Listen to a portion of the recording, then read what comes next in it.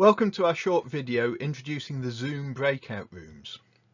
Breakout rooms allow you to split your conversation into smaller groups to facilitate discussions or even one-to-one conversations. It's worth noting that this facility is only available on the paid-for version of Zoom and then only to the host or the co-host of the meeting. Breakout rules can be prepared in advance of your session when you schedule the meeting. Just scroll down to the meeting options and tick the box marked Breakout Room Pre-assign. You can then create rooms by following the instructions, which will make more sense when you've watched this video.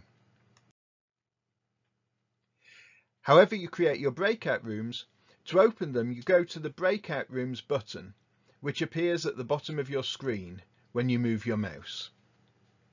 Once you click the Breakout Rooms button, the Create Breakout Rooms box will appear, unless you've preset your rooms as mentioned before.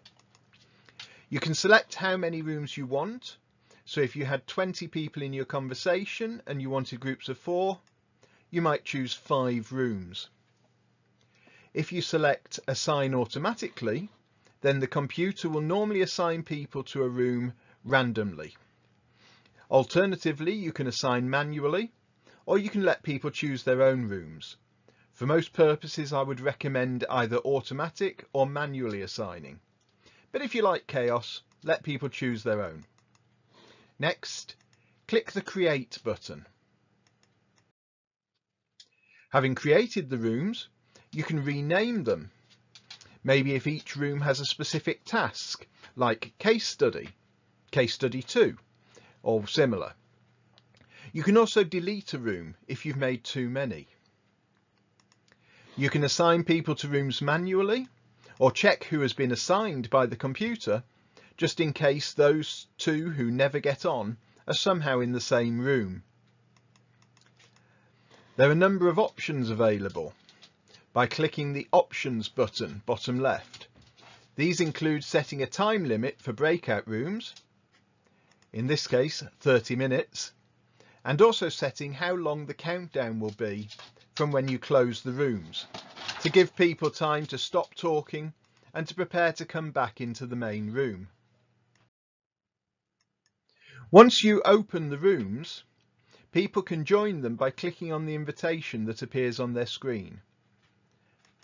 As host, you can see the list of rooms, and if you wish, you can join specific rooms to see how people are doing and then leave and come back to this screen. Should you need to send a message to all the rooms, like don't forget to have a drink before this session ends, then you can type it in the Broadcast to All button. Press Broadcast Message, type in your message and press Broadcast. Once the time has elapsed, you can close all the rooms and a note will appear top right to say that everyone has been given, in this case, 60 seconds to leave their rooms. And that, as they say, is all there is to it.